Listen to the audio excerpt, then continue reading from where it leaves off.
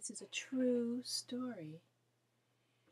When I was living in Kelso in 1974, our next-door neighbors were Bob Hike and his son Tony. Bob and his wife had gotten divorced a few years earlier, and all their older children, all girls, were grown and out of the house.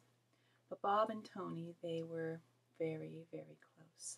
Now, Bob had a garage in which he kept his motorcycles. Oh, he loved those motorcycles.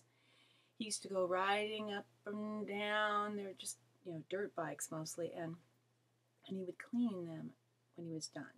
They'd be covered in mud, and he would sit and clean them painstakingly. Sometimes he would take them all apart and clean them and put them back together. It drove his ex-wife crazy. But he was a man of meticulous habits. He would not go to sleep unless his motorcycle was clean. Now, one Saturday, Bob and Tony and Bob's brother went to the motorcycle races. And Tony and his uncle were watching, and they saw Bob and the rest of the bikes go past and out of sight.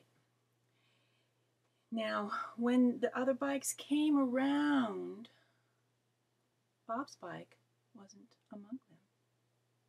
And Tony and his uncle, of course, they got worried watching, wondering where he was. So they went looking, and out on one of the trails, they found him. The coroner said it was a heart attack. Well, they brought Bob home, and they stuck his motorcycle in the garage. And all of Bob's daughters, they came home for the funeral. And that night, they heard outside in the garage,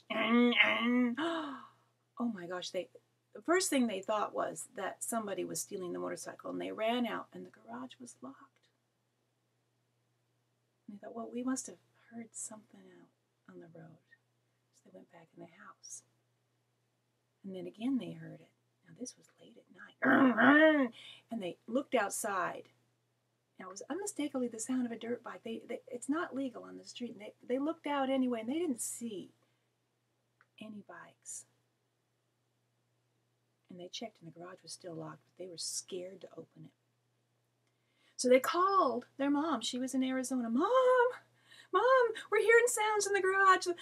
Dad's bike, it's starting up. And she always believed in ghosts, and she said, "That's Dad. Tell him to cut it out. He's scaring the kids."